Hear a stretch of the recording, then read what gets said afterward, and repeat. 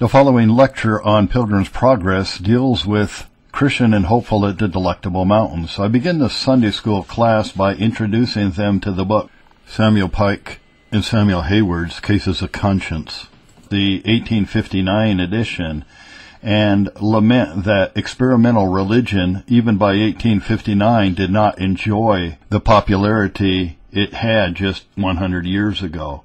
So I start with the book, Cases of Conscience, Pike and Hayward, and then begin the study of the Delectable Mountains. The second thing I wanted to show you is I'm always looking around to see if this book is ever put in digital Kindle format.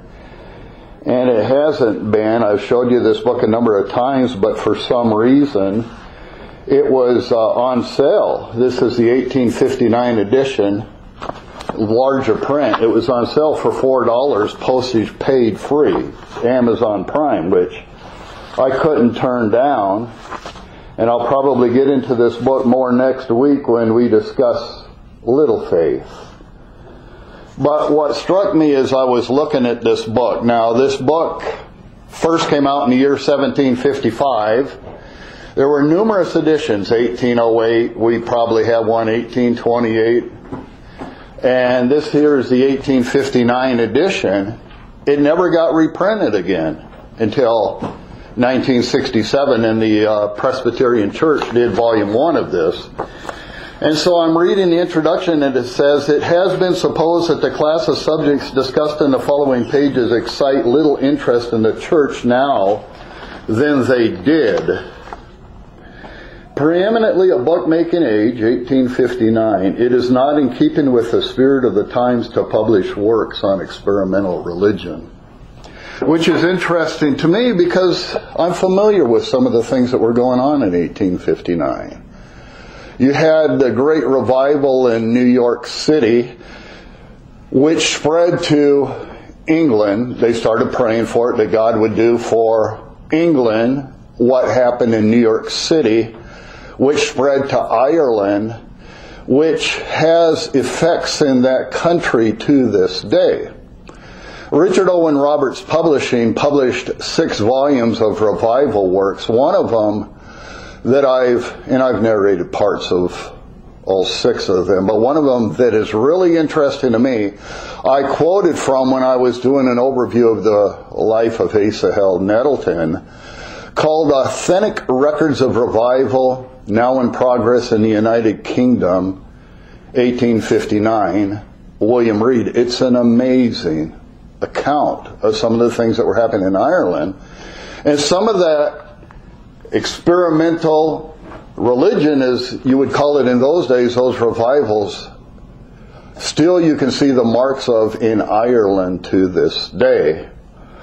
And so for them to say that experimental theology was on a wane, it wasn't interesting. I said, if that's the case in 1859, when writers like John Angel James was writing Christian Progress, and some of your finest works were in the first part of the 19th century, where does that leave us?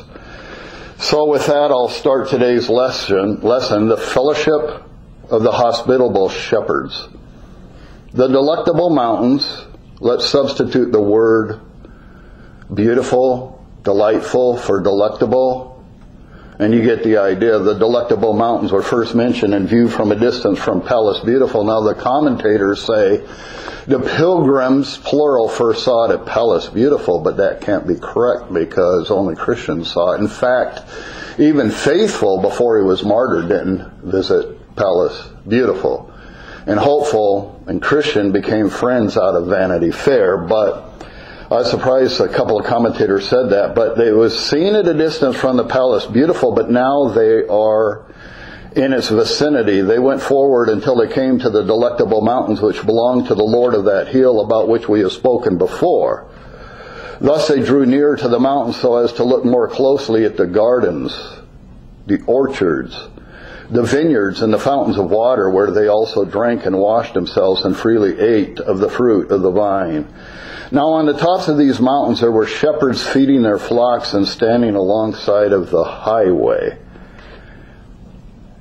So here were gardens, orchards, vineyards, and fountains. It is a garden of the Lord for rest. What a kind mercy to Christian, to hopeful, after going through such a difficult trial in the castle of giant despair, to come upon this place, an orchard of the Lord for spiritual food, a vineyard of the Lord for new wine, and a fountain of the Lord for cleansing and the satisfaction of thirst. In this place, the two pilgrims were able to recover and be refreshed in their journey. They have become weary through their trials at Doubting Castle, and on account of the climb up the mountains. Leaning heavily on their staves, they cry out with exhaustion, "Restore to us the joy of our salvation," Psalm 51:12. So the shepherds interrogate them. I'll tell you why in a minute. So they're asked a variety of questions. Therefore the pilgrims approached them, and as is customary when such travelers are weary and pause to talk, they leaned on their staves or staves and inquired, "To whom do these delectable mountains belong? And who owns the sheep that are feeding here?" The shepherd said, "These mountains are Emmanuel's land, and they are within the sight of his city. The sheep also are his, and he laid down his life for them." Excuse me, I was looking for my pointer. So I wanted to talk to you about a poem that kind of sums up what they were going through. Christian, is this the way to the celestial city? You're going in the right direction. How much further do we have to go?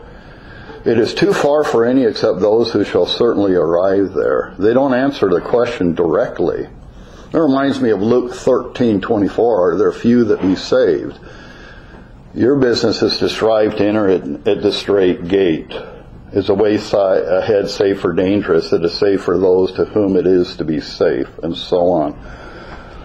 So this poem is originally titled Last Words by Anna Ross Cousin, 1824 to 1906.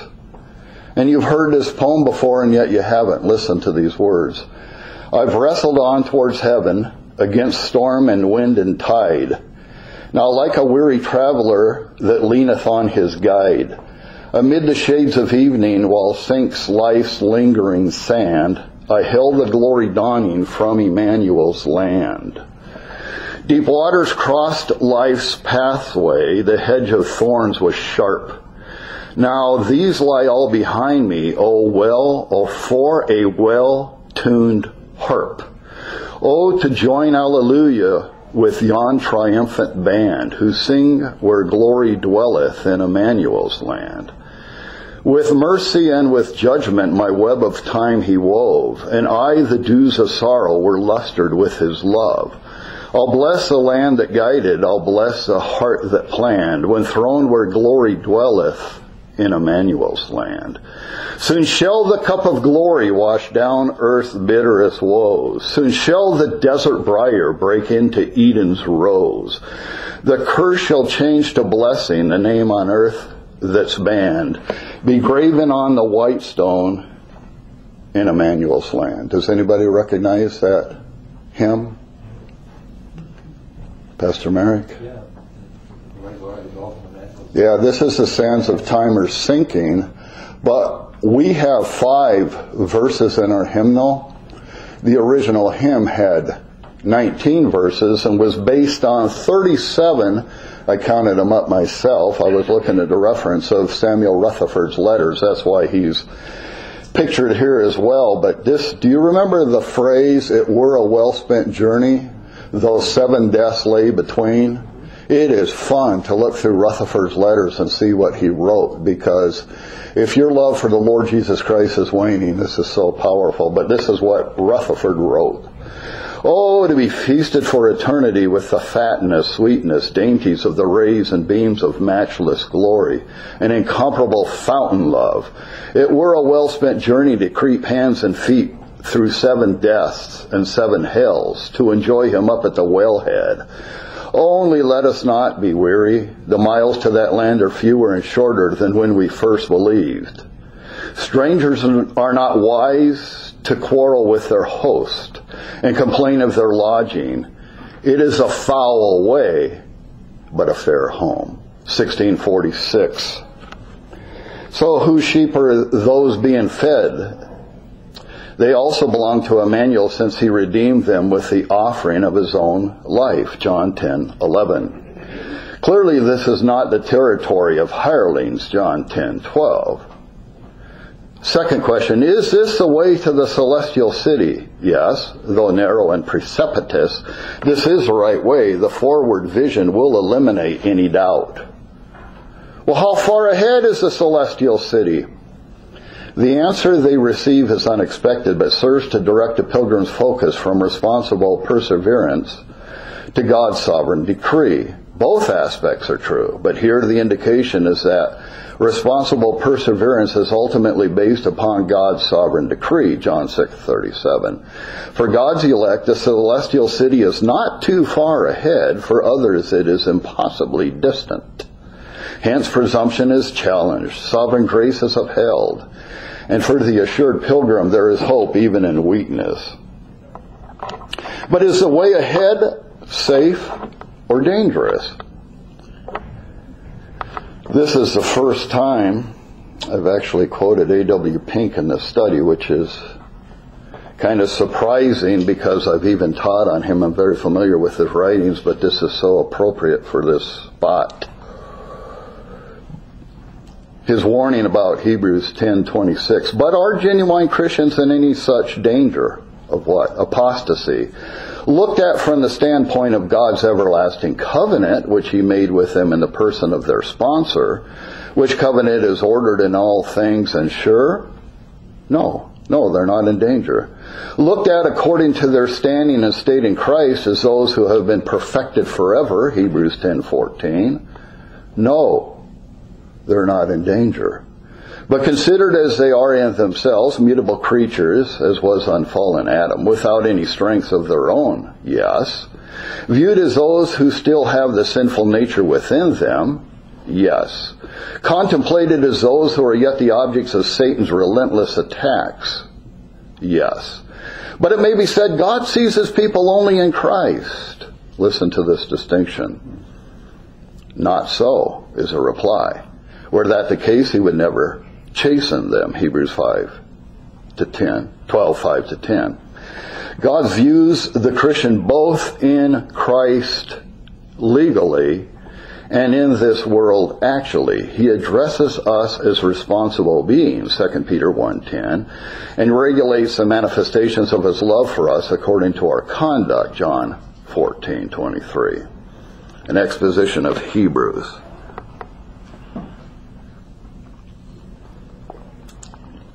Do you know that none of A.W. Pink's works were ever copyrighted? They were always in the public domain. And that's why you can get these so cheap for the Kindle and so on. Everything after the year 1922 is taken from his magazine, Studies in the Scriptures, but it was never copyrighted. So if you have an Amazon Kindle, you can get this commentary on Hebrews for $1.99. Which I first bought in 1981 in hardback. So as Christian recalls his former refreshing lodging at the Palace Beautiful, he now longs for a repeat experience on account of his present feeling of near exhaustion. However, the shepherds have been careful to anticipate the needs of strangers such as these, Hebrews 13:1-2. So they respond with cautious investigation. Shepherds, the Lord of these mountains has given us orders that we should not neglect the provision of hospitalities for strangers. Therefore, the refreshing and good features of this place are at your disposal. I also saw in my dreams that when the shepherds recognized that they were wayfaring men, travelers, they put some questions to them which were answered as in other places. For example, from where have you come? And how did you enter the way? And what means have you used to persevere thus far? For they understood the few pilgrims who first set out and travel a distance, yet show their face at these mountains. And I think of that statement and then question again, is this really meant to be a picture of the church? Could you imagine as a church, strangers coming in amongst us, and we're surprised if they're here because very few people make it that far? But there's something more that strikes me as I meditate on those words, and I'm just going to state the historical facts. This isn't a commentary on the Puritans and John Bunyan and so on. But it is surprising that he said very few pilgrims who set out travel this distance and show their face in these mountains. But when the shepherds heard their answers and were pleased with them, they looked upon them very lovingly and said, "Welcome to the Delectable Mountains." Now the shepherds, whose names were Knowledge, Experience, Watchful, and Sincere, took them by the hand and conducted them to their tents, where they partook of a prepared feast. Moreover, they said, "We would like you to stay here for a while and become acquainted with us. Though even more, we recommend that you comfort yourselves with the good health that these delectable mountains provide." The pilgrims indicated that they would be happy to stay, and so they retired to a restful sleep because it was now very late. So again we see the care with which a 17th century separatist church, these are the notes of Barry Horn, received members into its fellowship. The concern here is not so much comprehensive knowledge as evident genuine conversion. And the pilgrims are questioned about their journey. Like the damsels at the palace beautiful, the shepherds carefully investigate these travelers, since few that are authentic reach this distance. I remember it was 1985, and I was living in New York City. There was no internet yet. The personal computer had just been invented 4 years before, 1981. And I was under awakening. I had no assurance of salvation. And so I would journey up to the New York Public Library because I was interested in this whole idea that the Puritans believe, some of them, this isn't universal, I don't want to make blanket statements, but some of them believe that there were few that are saved, and I don't know but that they took that to an extreme. So, back in the day, the works of Thomas Shepard weren't in print. He was one of the early New England Puritans, but I wanted to look up his books that I knew they would have a copy of in the New York Public Library. Few of them that begin to come here, the shepherd said, show their face on these mountains. And Thomas Shepard says in The Sincere Convert. And just this sentence that I got from the card catalog in those days was almost overwhelming for me, because I went through these waters so deep. That those that are saved are very few, and that those that are saved with very much difficulty. Quote, "Nay, even amongst them that have the means of grace, but few shall be saved. It may be sometimes amongst 99 in a parish, Christ sends a minister to call someone lost sheep among them. 3 grounds were had where the seed was sown, and only one good. It is a strange speech of Chrysostom in his 4th sermon to the people of Antioch, where he was much beloved and did much good. How many do you think, saith he, shall be saved in this city? It will be a hard speech to you, but I will speak it, though here be so many thousands of you. Yet there cannot be found 100 that shall be saved, and I doubt of them too, for what villainy is there amongst youths? What sloth in old men?" And he goes on.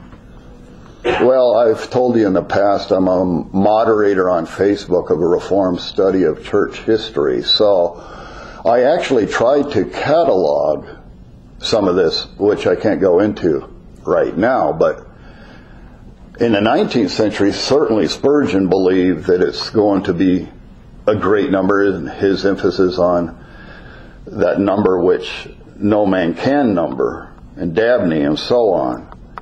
So I don't have a conclusion on this. I just, for my own sake, and without placing myself back in a spirit of bondage and fear, I think it's safest to assume that the words of Jesus are my guide, and that is, you strive to enter into the straight gate.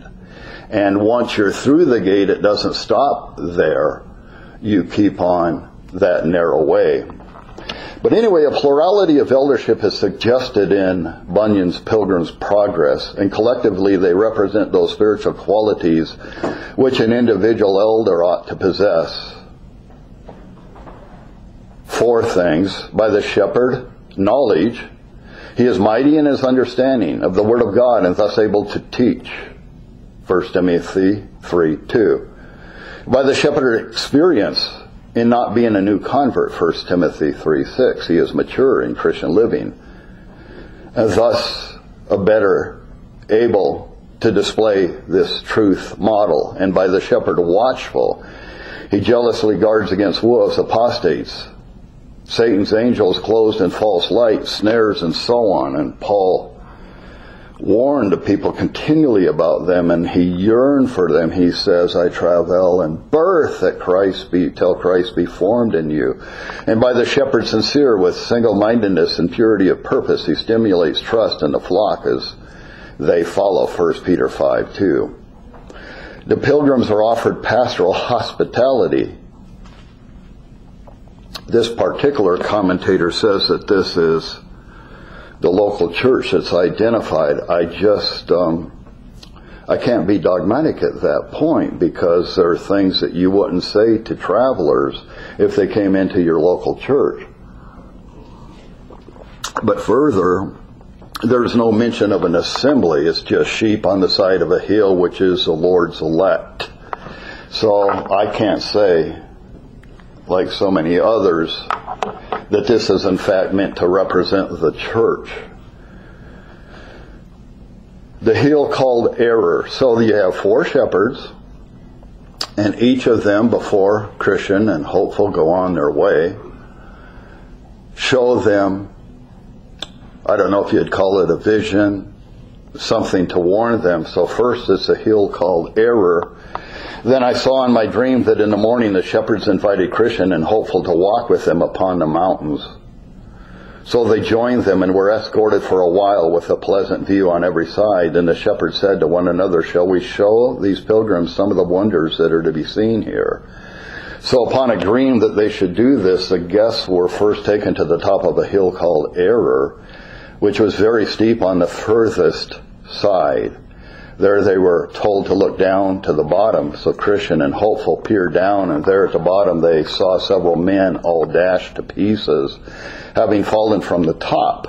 Then said Christian, what does this mean? The shepherds answered, have you not heard of those who were led into error through the listening to Hymenaeus and Philetus with regard to the doctrine of the resurrection of the body? They answered, yes. Then the shepherds replied, those who you see lying dashed to pieces at the bottom of the mountain are they, and to this day they have remained unburied, as you can see, being an example to others to take care lest they clamber too high or come too near the brink of this mountain. So the rest of faith well disposes the pilgrims to the reception of this necessary instruction.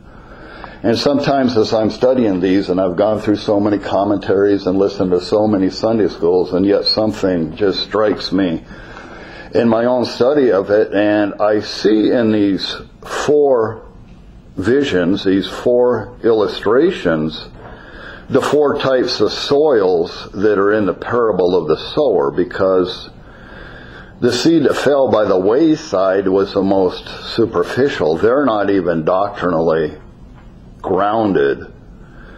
And of course then you have the seed that fell into the stony ground, and they receive the doctrine with joy, but in a time of temptation fall away.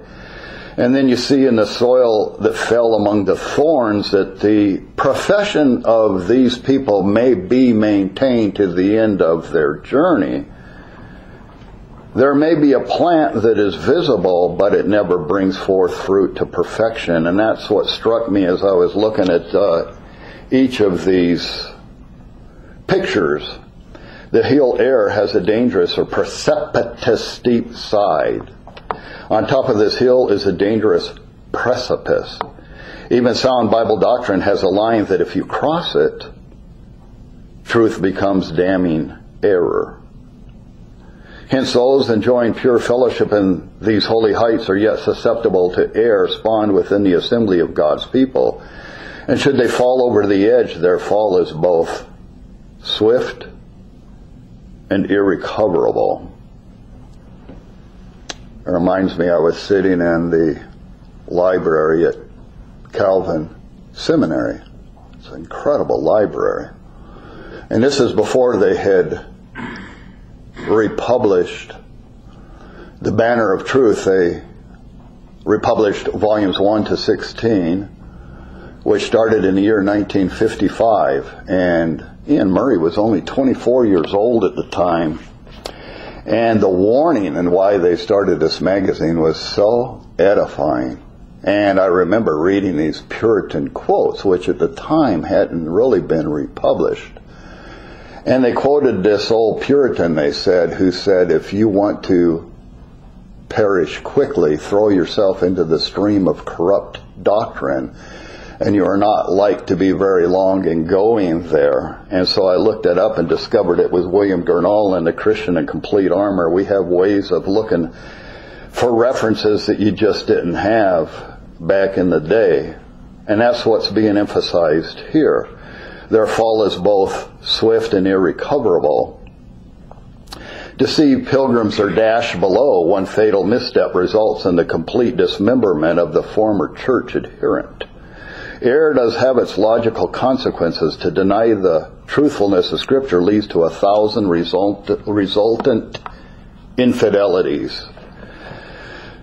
Number 2, deceived pilgrims are left exposed. The shepherds are careful to leave these remains for the sober viewing of passing pilgrims. Residency in a local church is not a guarantee against misadventure, but residency in a local church ought to include plain warning concerning the subtle invasion of error. Paul constantly warns local churches of insidious and cancerous error that invades authentic fellowships. The heel error has some puzzled observers.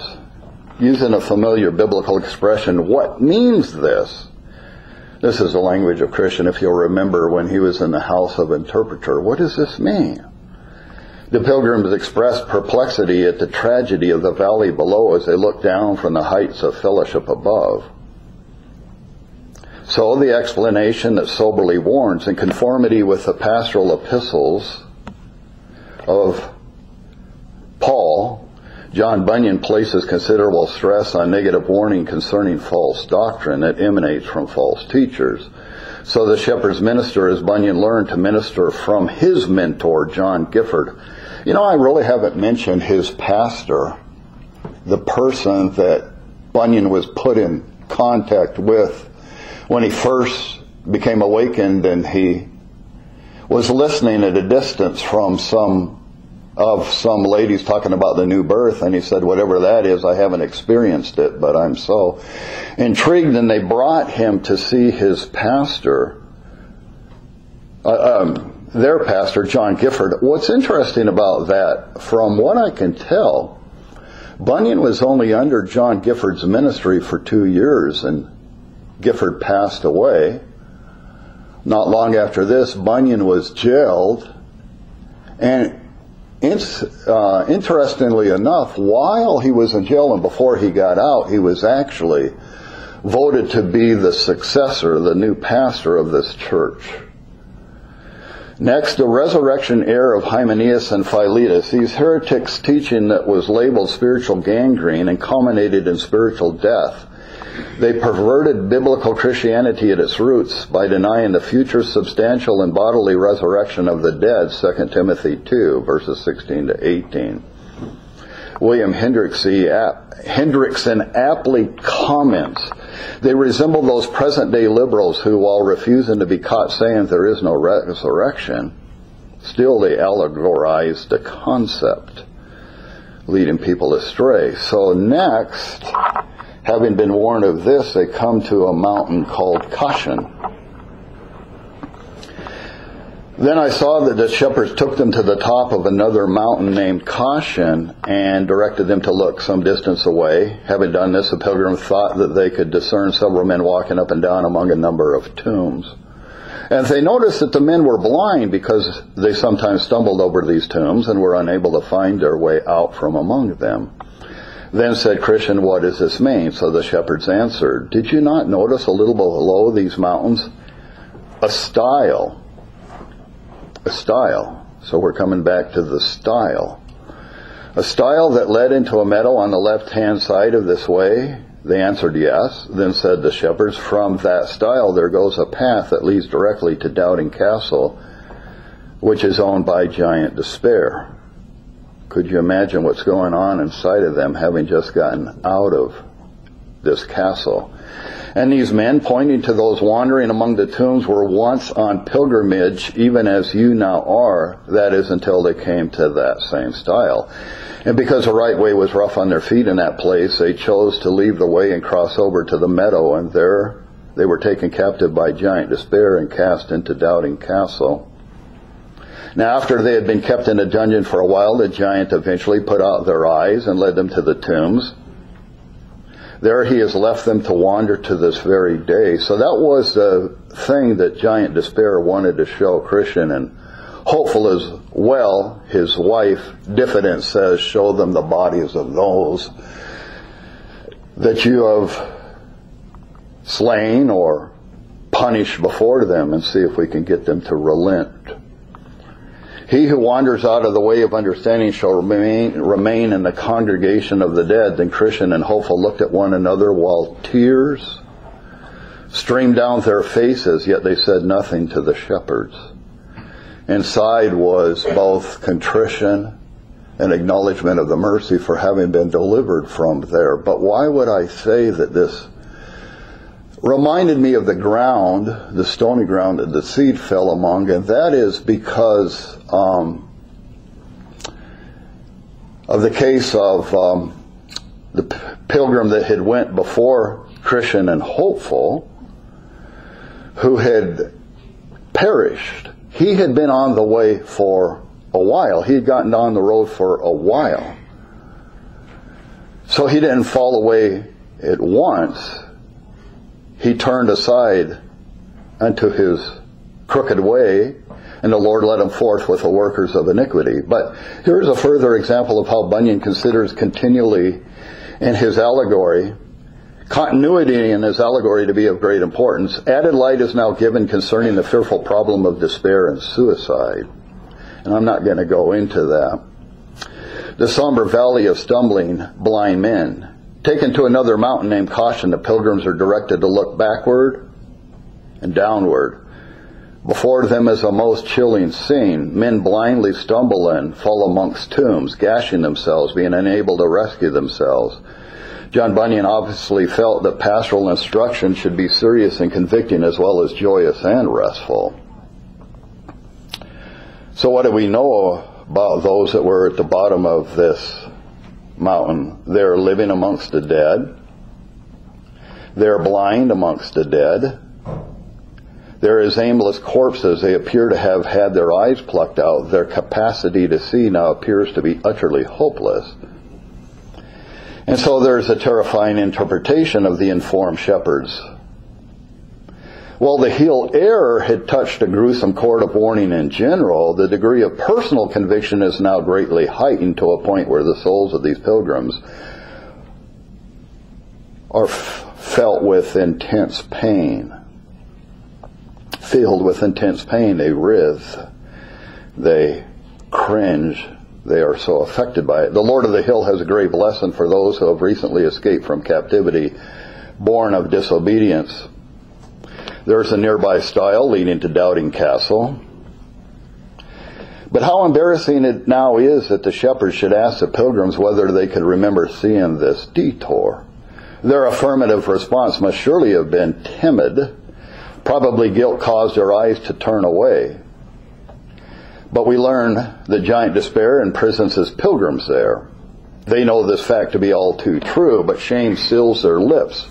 Now they recall the grisly remains they had been forced to witness in the castle yard. The alternative to the rough way, though apparently smooth, had turned into the most treacherous of ways. Secondly, Giant Despair blinds pilgrims there. Here's a further confirmation that this bully and Finn yet cannot directly put pilgrims to death, but rather he brings pressure to bear so that his captives might self-destruct. Now did Christian and hopeful begin to adore that sovereign grace which preserved them from this irremediable condition, 1 Timothy 1, verses 15 to 17. And finally, giant despair buries pilgrims there. He can so blind his captives that they are permanently separated from the promises of God. As a result, they eventually commit suicide, become represented by a tombstone, and then are succeeded by more foolish pilgrims. Bunyan had a sermon called Israel's Hope and Courage, where he says, some retain the name of Christ and the notion of him as a Savior, but cast him off in the very things in which the essential parts of his sacrifice, merits, and priesthood consist. And this lies the mystery of their iniquity. They dare not altogether deny that Christ does save his people as a priest, but then their art is to confound his offices, until they jostle out of doors the merit of his blood and the perfection of his justifying righteousness. Such draw away the people from the cross, put out their eyes, and lead them among the infidels. I had quoted you a paragraph a couple of weeks back of Joseph Allain, An Alarm to the Unconverted, where he said that the unsound part with Christ by halves. They're all for Christ as a Savior. They do not want him as a king. And this is the kind of thing that Bunyan is alluding to in that sermon. So there is a warning from the word of the Lord. In quoting Proverbs 21:16, Bunyan draws upon his own experience described in Grace Abounding. I'll read just a part of that. By the strange and unusual assaults of the tempter was my soul like a broken vessel, driven as with the winds and tossed headlong into despair, sometimes upon the covenant of works, and sometimes to wish that the new covenant and the conditions of it might, so far forth as I thought myself concerned, be turned another way and changed. But in all these I was but as those that jostle against the rocks, more broken, scattered, and rent. Oh, the unthought of imaginations, frights, fears, and terrors that are affected by a thorough application of guilt, yielded to desperation. It's interesting that it took so long for Bunyan to have a settled assurance of salvation. In fact, when he first started preaching, and it was obvious that God was owning his preaching, and so much so that when I talked about the friendship between him and John Owen invited John Bunyan before he was in prison to his church to preach, and yet he has this interesting statement that I preach as a man in chains to men in chains, and though I hear my own fetters rattle. That's an indication he wasn't enjoying that peace, that assurance that he would get later on. That the remedy is still the same. There's still hope for you. Run to Christ. And you see so much of this in his autobiography. But the result of what the pilgrims saw was a silent conviction of the tearful pilgrims, while the shepherds may have thought the weeping visitors to be full of concern for the desolate reprobates amongst the tombs. In other words, they felt sorry for those who had perished or were perishing below. Yet they did not at all grasp the concealed horror of this situation. The gaunt and pallid expressions of Christian and hopeful, accompanied with bodily tremors, shrouded the inner silent chorus of, there but for the grace of God go we. 1 Corinthians 15:10. Now did they more fully realize to what degree they were the objects of sovereign distinguishing grace. So I'll just give you a little application of that vision. When Israel murmured about the harshness of the way in the wilderness of the Sinai Peninsula, God gave his people the desires of their heart, which turned out to be both loathsome and productive of a plague. Numbers 11 verses 1 to 34, Psalm 106, 13 to 15. So the Christian in this present earthly wilderness pilgrimage is to endure God's set course rather than seek a smoother passage, bypath metal, which in fact leads to destruction, Matthew 7:13 to 14. Therefore, pilgrims are to walk cautiously, circumspectly, even if sorely, and avoid the delusion of seeming fairer avenues. This way is going to be easier. I want to go this way. That actually result in captivity and despair. 2 Timothy 6, 3-10. So, the third vision, the byway to hell. Then I saw in my dream that the shepherds took them to another place located in a valley where there was a door in the side of a hill. So they opened the door and invited the pilgrims to look in. Therefore, on looking inside, they saw that it was very dark and smoky. They also thought that they heard there a rumbling sound like a fire, as well as the crying of some tormented souls, and in addition, they smelt the stench of brimstone. Then Christian said, "What does this mean?" The shepherds told him in reply, "This is a byway to hell, where hypocrites are able to enter. That is, those like Esau who would sell his birthright, or Judas who would sell his master, or like Alexander who would blaspheme the gospel, or like Ananias and Sapphira who would lie and dissemble." Hopeful says, "I notice that every one of these at one time or another put on a display of going on pilgrimage, even as we are now doing. Is that not true?"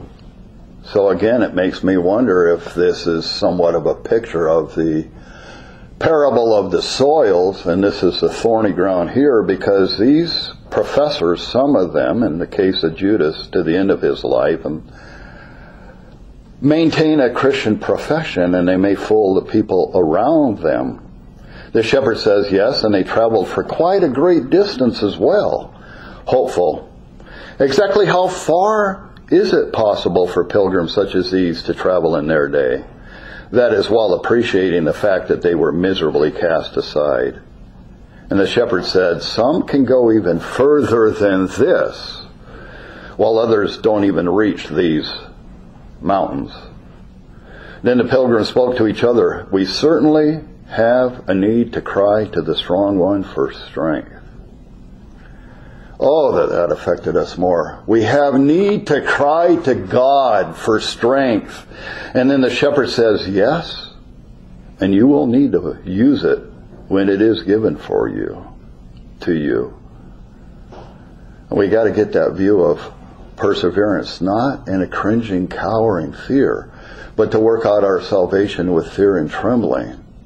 And if you have the works of Jonathan Edwards, I really, really recommend the sermon, the manner in which salvation is to be obtained, taken from Noah building the ark, because he had to persevere in it against all of the opposition. And it didn't stop when he was safe, when he was pronounced as finding favor in the eyes of God. It continued on. So, in a valley against an unnamed hill, the pilgrims have their attention directed toward a formidable door that is yet opened to them by the shepherds. Evidently, Bunyan believed that pastoral exhortation for the saints ought to include warnings about the doctrine of hell. Why? Because true children of God will only all the more gird up the loins of their minds and keep sober, 1 Peter 1, verse 13. While, as we shall soon see, apostates will be suitably warned. Jude 4, 10-13. So there is a hillside door that is open for inspection. There is the appearance of darkness. The entrance view is only of the periphery of hell rather than its searing core. Hence the blackness of darkness, Jude 13, dominates apart from the reddish tinge of scorching smoke. There is a sound of torment. Rumbling flame cannot drown out the piercing cries of the damned in their endless and hopeless torment, Luke 16, 22-26. And there is a smell of brimstone. The chilling interpretation of the byway to hell. I'm just going to read this paragraph and get quickly on to the last vision. Christian and hopeful are probably not entirely ignorant of the identification of this place. What really disturbs them is the background of its inhabitants, and particularly the reasons for their incarceration. The shepherds are well able and consider it necessary to identify and expose the marks of those hypocrites and apostates who have now entered into their reward. There's Esau the mercenary. He went this way. Judas the betrayer went this way. Alexander The blasphemer went this way. He strenuously opposed both the Apostle Paul and his gospel message. Ananias and Sapphira, that's Acts 5. The deceivers went this way. And the perplexing lesson of the endurance of apostates, the pilgrims meditate that all of these inhabitants of hell had come this far and had evidenced considerable endurance. What was their experience? What was these Christians' experience in the valley of humiliation? How did they react to Vanity Fair and so on? They persevered for a great distance. So it's a stimulus to prayer for strength. The pilgrims reason that if some apostates can so advance through natural ability and yet be lost, and to actually enter the celestial city, they will need the distinguishing power of God, 1 Peter 1, 3-5.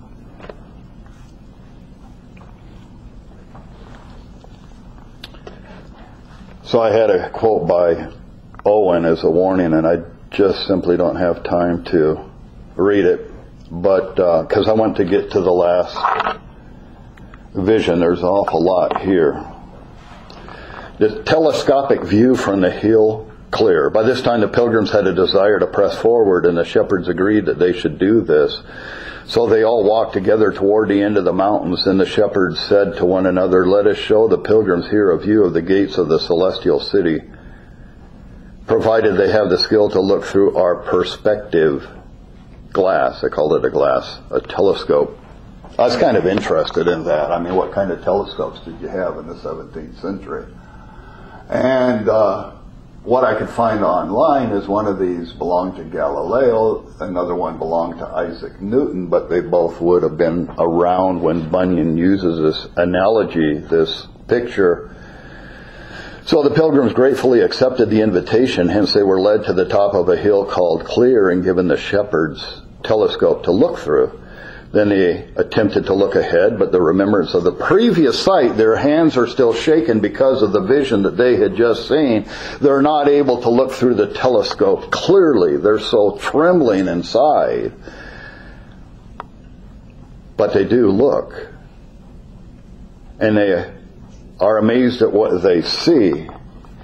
Yet they thought they saw something like the gate and some of the glory of the place, and they went on their way and they sang. So some commentators criticized Bunyan for portraying the shepherds as offering unpalatable fare at the Delectable Mountains. I mean, these pilgrims need rest, they need refreshment, and 3 of the 4 of these visions are very disconcerting. But it is keeping with the parable of the sower, because some seed fell into good ground and they're persevering in the way, and they get a vision that shows them that is not all in vain. So the shepherds offer a view of the celestial city.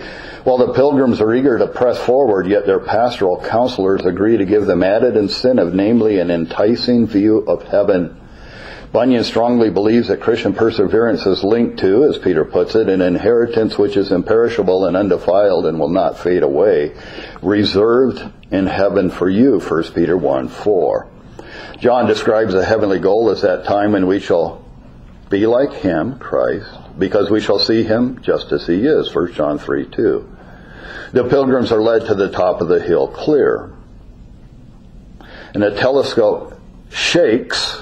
They can't hold it steadily through fear of the past. Here is another of Bunyan's wry situations, which frames a sober and penitent response with a hint of caricature. The pilgrims' trembling hands cannot hold the telescope steadily because of the recent affecting encounter they had with the byway to hell. Perhaps the preceding vista from the mountain caution also added to their tremors. But at least they see a blurred image of heaven's glory.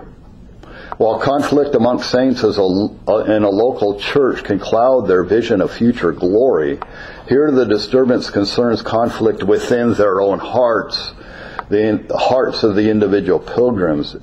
At even the very best of times, the Christian has limited vision. However, resurrected guilt, indwelling sin, and even the contemplation of the fiendish terrors of hell condemn a believer's clear vision of his prospective heavenly home, looked at from God's vantage point in the covenant of grace.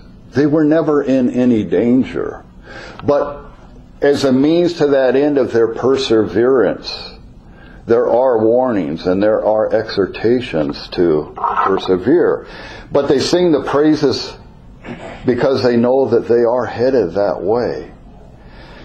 So there's a parting exhortation to them as they're leaving. When they were about to depart, one of the shepherds gives them a note, written instructions describing the way ahead. That's knowledge, and I believe knowledge shows them the first vision. Another of them advised the pilgrims to beware of the flatterer, and that's experience, and experience gave them the second vision and also this exhortation. The third told them to take care that they did not sleep on the enchanted ground. And the fourth of them, sincerity, commended them to God's sustaining mercy as they traveled. So Bunyan said he awoke from his dream. Each shepherd gives his own piece of farewell counsel. However, as an enticement with little difficulty attached, Bunyan leaves it up to the reader to decide which shepherd provides which item of assistance. The pilgrims are about to venture forth into the world once again, and they will still need every means of grace to persevere in their journey. It is a vital part of faithful local church ministry to provide such spiritual sustenance. I mentioned Alexander White's characters in Pilgrim's Progress, and he has a separate sermon on each of the four shepherds.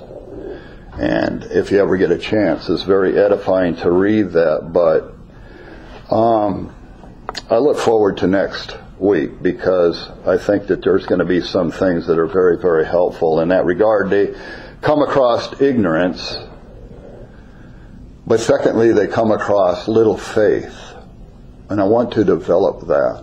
Why is it that some Christians just seem to not have a settled assurance of salvation? And I want to answer some of those questions next week. And then the third character is turn away. I haven't yet studied that, but I look forward to opening up this thing about little faith, because I want something to be helpful for those that struggle with this. All right, we do have these warnings, we have these exhortations, but in order to persevere, you have to have hope. Romans 5:5. The love of God shed abroad in your heart. An awareness of that spirit of adoption, the rivers of living water flowing out of you. That hunger and thirst after righteousness.